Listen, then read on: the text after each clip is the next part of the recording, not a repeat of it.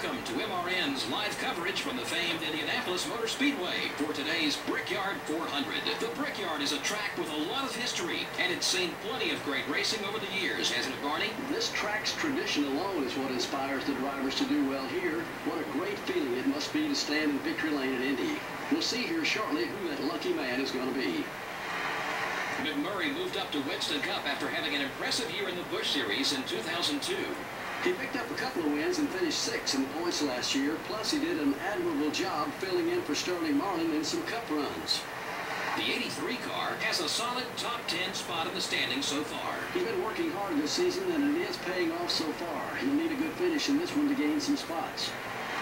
Jack Sprague is having some trouble in the points this year. Yeah, those guys have been working so hard this year. It's a shame it doesn't really show in points. Just seems they can't keep that car out of trouble on race day. Maybe their luck will change today.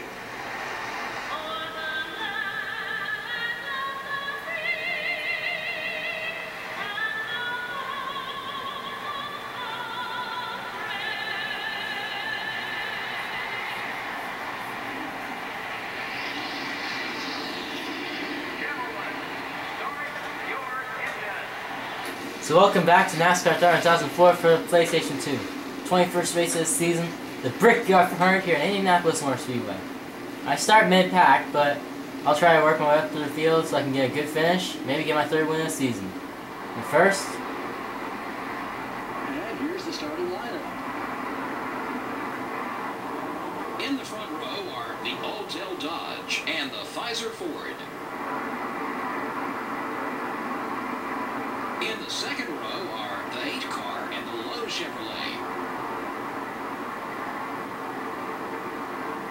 Starting the race from row 3 are the Home Depot Chevrolet and the 38 car. Bobby Labonte, leading the points race, will start from the 8th place. Rounding out the top 10 starting spots are the DuPont Chevrolet and the Rubbermaid Sharpie Ford. The 6th row has the Tide Pontiac and the Citgo Ford. In row 7 are the UPS Ford and the 2 car. Starting the race from row 8 are the Valvoline Pontiac and the Stacker 2 Dodge. And in row 9 are the Sterling Marlin Dodge and the DeWalt Power Tools Ford. Starting in row 10 will be the Haviland Dodge and the Motorcraft Ford. In row 11 are the Dodge Dealers UAW Dodge and the UAW Delphi Chevrolet. In row 12 are the 4 car and the 83 car. Row 13 finds the Dodge Dealers UAW Dodge and the America Online Chevrolet. The 14th row has the Caterpillar Dodge and the 57 car. In row 15 are the Georgia Pacific Dodge and the Zero car. Starting the race from row 16 are the David Green Pontiac and the Pennzoil Chevrolet. Row 17 has the O2 car and the GM Goodrich Chevrolet. Starting in row 18 will be the Target Dodge and the Autobahn Ford. In row 19 are the Kellogg Chevrolet and the Cheerios Dodge. In row 20 are the Hooters Ford and the Granger Ford. Back in row 21 we have the 01 car and the Singular Wireless Chevrolet.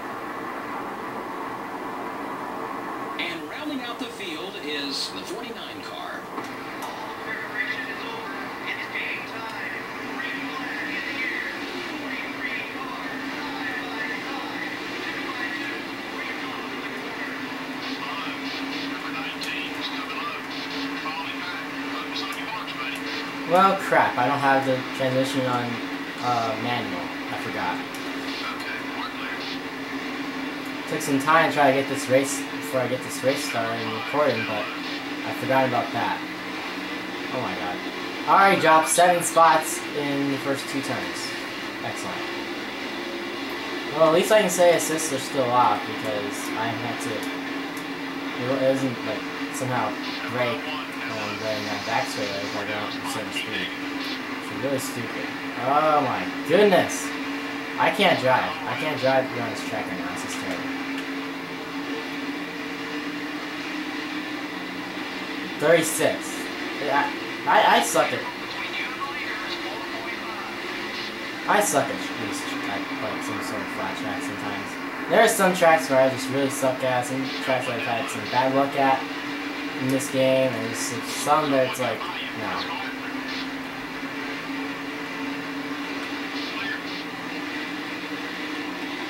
There's been some tracks by Let It Get Away who blew up already before Mike Skinner. Already on lap 2 we have a blown engine. I wonder if any more blown engines in the race. I kind of doubt it. Sometimes I wish it was by line blown engine. Contact! I wonder which two drivers made contact though. Sometimes I wish it was by line blew the engine because he's got a huge point so he can afford to do that. Sometimes, yeah, he just knows how to take care of his car apparently. So apparently the championship is kind of screwed for me. Whoa, 60 car hit the wall. Probably moved that groove a little too much. Now that I have a wheel where I can kind of work it, but not really because I've still got a car on my inside, and that's not going to help at all. Thank you, Stan Barrett. And I missed the braking point because I was telling thank you. And there you go. You're welcome. Tell them thank you and you're welcome. That's interesting. I'm still kind of pissed off about that Pokemon race. I had that win under my. I pretty much had that win under my belt. I just needed everyone else to pit. But no, caution comes out for the green. I run over it too. Just as an insult to injury, and just that happens. Let him go. I can't do anything right now. Even if I took 2 tires, I probably wouldn't win this. Unless a caution comes out. Unless I kind of bring up the caution so I can, like, you know, do something, but I can't. I don't know, I'm gonna draft a freaking Jack Sprague anymore. This is bad.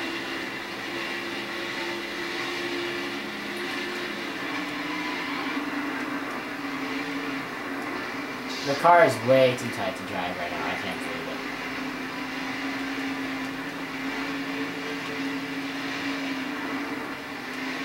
I might as well pit late for like right side tires and fuel. What gas do I have? Okay. I don't know exactly how much gas I need. I'll find out soon enough. As soon as it gets halfway, I can just kind of calculate.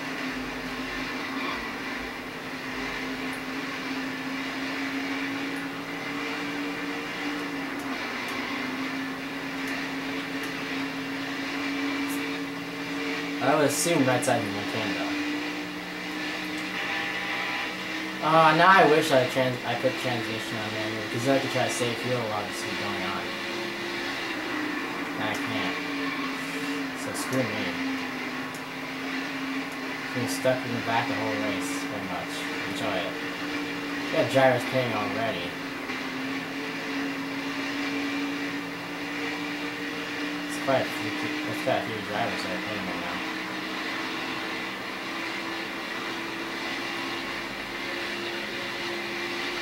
10 in total though, so it really wasn't too much. That's unfortunate.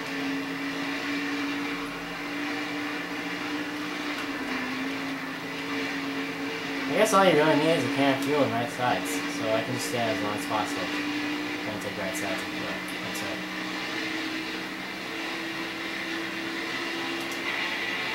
It's still not enough for fuel, that's interesting.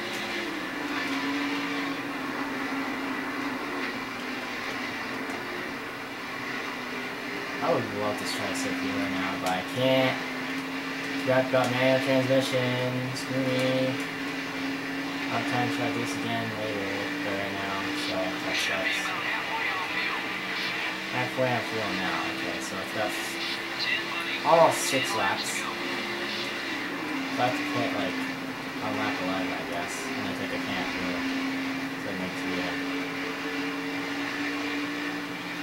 I can't try to save fuel, unfortunately. Because my stupid will try and do just automatic transmission.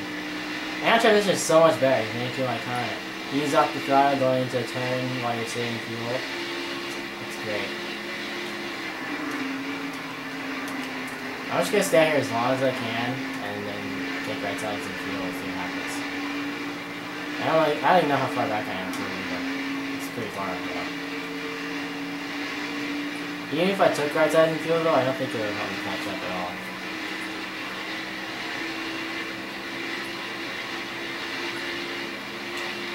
You know what, I might even just take the gamble and go fuel only and see what happens.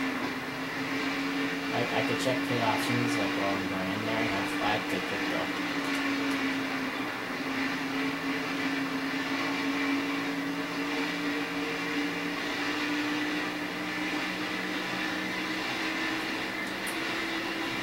Long way to go.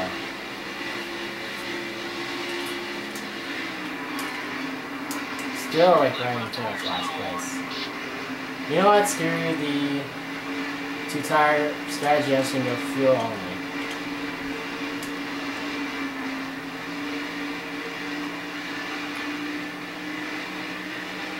I might as well go in right now, but no interest in doing that.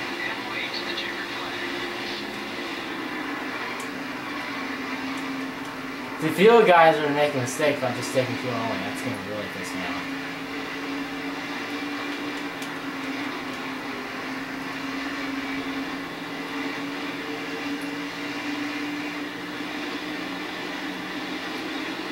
Yeah, I can slingshot past someone. Finally. Not really that much, but I really get helps. I'd rather go for fuel only and take the gamble than try to have this right now and get like that. Yeah. You see that? It still can't. Still can't get the thing. Well, it doesn't matter.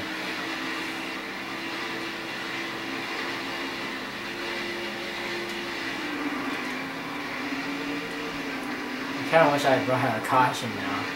So I had a chance to just try to save fuel instead. I don't know. It would have been a lot better.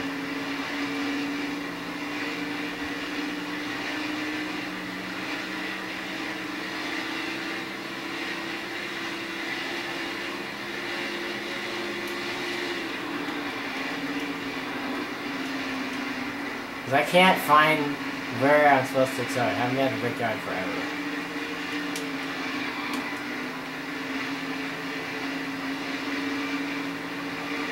I have like little knowledge of this track, remember. And the reason I'm not pinning it is because I don't really want a lot. I don't want any traffic that I'm coming in. So that's kind of my problem, that I can't do it. I don't really want so much traffic that I'm coming into the road. I just screwed that car big time. I don't get it. I could figure out the line in qualifying. I can't figure it out in the actual race. The pressure gets to me. Shut up! I know I have to pick this time or I'm gonna run out down the back.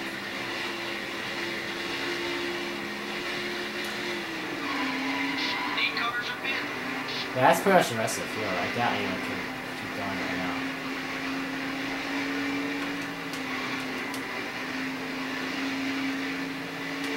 So stop is 1 can of fuel. Just slow down quick enough though.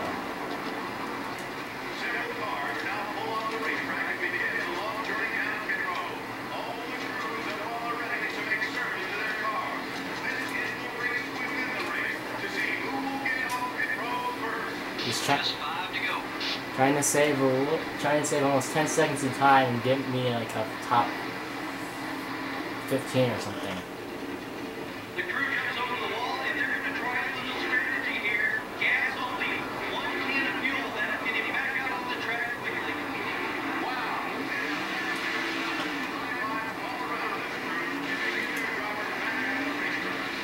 The 97 car is outside. Number 97 is still there. Wow, I'm still still sucking right now. The 97 car is still there. Make it easy. You're clear. Be a lot slower, and I don't even know if I'll hold on for 4 laps. Might be time for you to shut up. Is looking light. Ah, damn, I wanted to block him. Oh well, too late for that. All clear, base. I slip up again. Awesome. This is how much I suck, especially since I'm starting on the outside. I was really bad too. Halfway on gas. Number 41. I slowed down still 12. Go like that.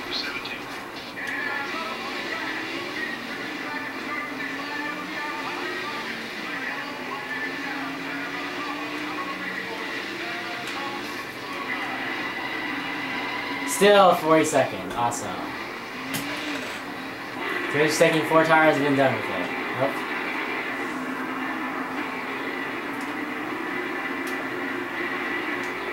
Brickyard experience, not as good as I want it to. Okay. I don't even know if we're gonna be able to restart, and I don't care. Honestly.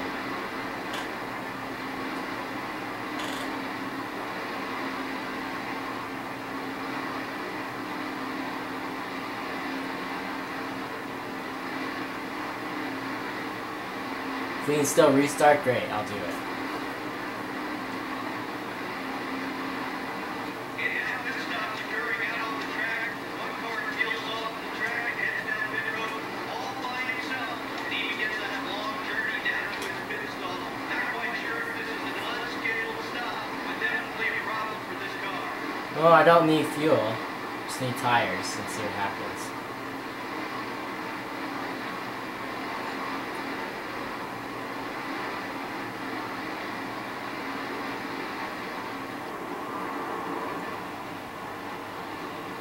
Maybe I should adjust the tire pressure to be 15 and to be as low as possible so I can just get going quickly.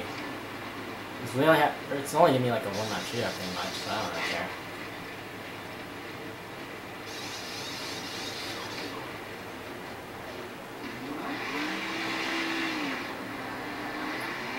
Just showing that I feel like, wow.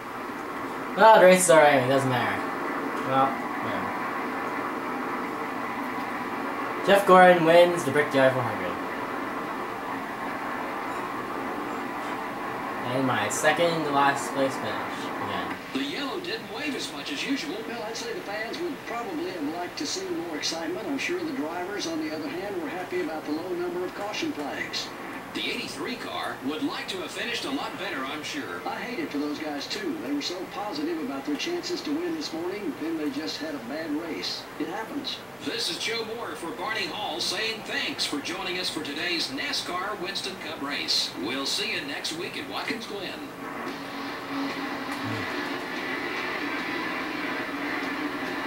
There's really nothing I can say about that race, 'cause that was probably the worst race I've had to try to run. Yeah, I haven't been able to run as well.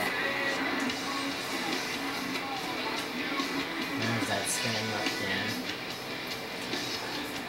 Jeff Gordon wins, as I mentioned already. Ricky Craven second, Dale Jr. third, Dale Jet fourth, Ryan Newman fifth, Michael Walsh at 6, Ricky Rudd 7, Ollie Bonnie 8, Jimmy Johnson 9th, and Ward Byrne, that's out the top 10. Mike Skinner is the only one to follow this race on lap 2. I'm done.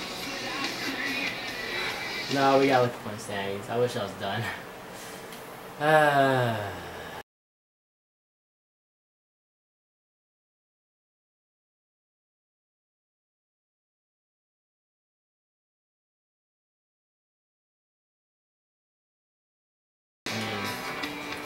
was really stupid. So Bonnie X has a 246-point lead on Ryan Newman. They have Dale Jr. third, 54 back, Jeff Gordon fourth, 321 back, and Jimmy Johnson top 5 in points, 344 back. They have Mark Meyer, Matt Kenseth, Kurt Busch, Bill Elliott, and Tony Stewart right at top 7 points, 607 back. So I'm now fallen to 11 points, 618 back.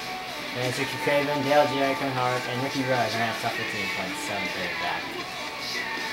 The next race is at Watkins Glen International. We're running the series at the Glen. I'll see you there.